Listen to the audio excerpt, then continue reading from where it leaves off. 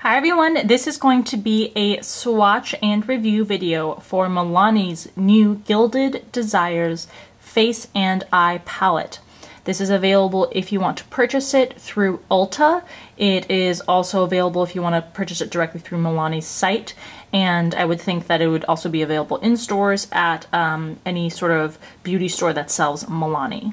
At Ulta's website, it retails for $19.99. As always, I will put a link in the description box below to where you can purchase this if you are interested. Please also make sure that you go and follow Allura Beauty's Instagram account. I know I can't believe that I've had this channel for so long and never run an Instagram account, but I've decided now to shift, instead of doing website reviews, into doing Instagram. I think that's more current and also just will work better for time management in terms of doing the beauty reviews. So I will link that in the description box below also. Please also make sure, of course, that you're subscribed to this channel so you don't miss out on giveaways that are run both on the Instagram account and on this channel.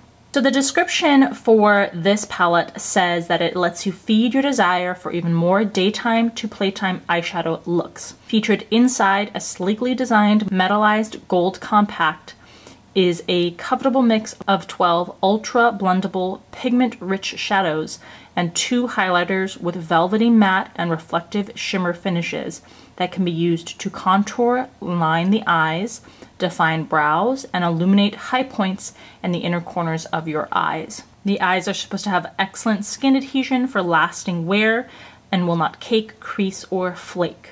The compact is designed with a full-sized mirror for easy on-the-go touch-ups and a spill-free tray perfect for travel. Okay, so here are the shades up close. I am, in terms of swatching them, going to go by the left side of the compact and then the right side. So I'll swatch each of the eyeshadows left to right, going by row from top to bottom, and then I will swatch the highlighter last, and of course I will do the same thing with the right side of the palette, which is the more nighttime shades. And the names for each of the shades in this palette are labeled on the back. So swatched over primer, we start with Naked Truth. This is a matte kind of egg cream shade.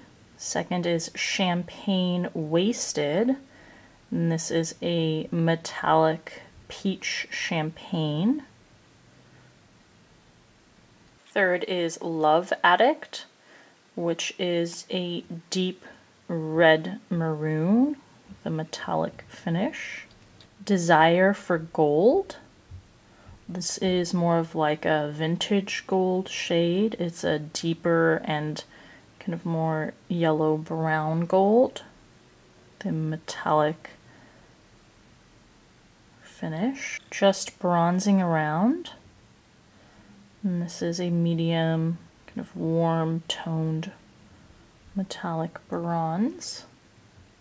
And last for the eyeshadows is the Olive of My Life. And this is a brown olive with gold shimmer. And finally, the highlight is called Brighten Up My Day. And that was one layer. I'm gonna add a second layer. Didn't really need it, but just to show you how it builds. Okay, so here are the eyeshadows up close for the daytime portion, or the left portion of the palette. I'm actually not very impressed with the formula for most of these shades. The smoothest and creamiest one was the last color there, but I'm surprised the rest of them were kind of dry and patchy on application. They're not as vibrant and smooth and dense as I would expect from a Milani palette. On the other hand, the highlighting shade applied very smoothly and nicely, has fairly refined shimmer to it. The shade is kind of like a cream with a slight gold flash. All right, moving on to the right side of the palette, we have Sweet as Honey, which is a matte, actually slightly shimmering pale pink. Second is Most Covet Rosé. This is a duochrome shade. It's a rose pink at the base with a gold flash. Crazy for Cocoa is a fairly neutral medium satin brown. Time to Unwind is a matte red wine shade. Would You Join Me is a medium to deep neutral brown with a satin matte finish. And Black Tie Affair is a truly matte midnight black. Last up is the highlighter, which is called Highlight of My Day. Here is a second layer swatched. This is like a champagne, slightly peach color. Okay, here is the right side of the palette, the eyeshadow swatched up close. This side of the palette is much better in terms of formulation and consistency.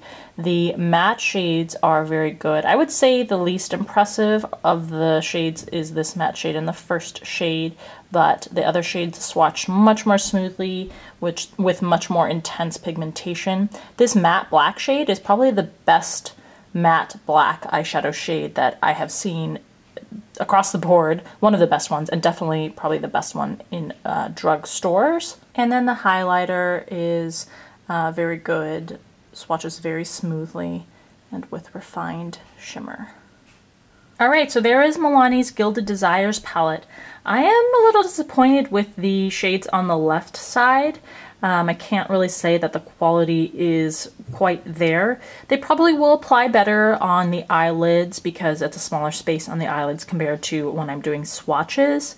But, you know, if you think back to the two eyeshadow palettes that Milani released previously, which I do have a swatch video for, those had a ton more eyeshadows in terms of the number of them, and they were much better in consistency. So we know that Milani can do better in terms of the formulation of the shadows.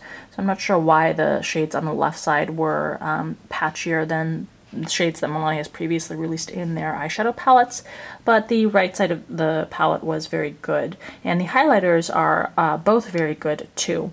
So let me know in the comment section below what your experience has been with this palette. Do they swatch a lot better when actually applied to the lids than the way that they swatched in the video? What do you think overall of the palette?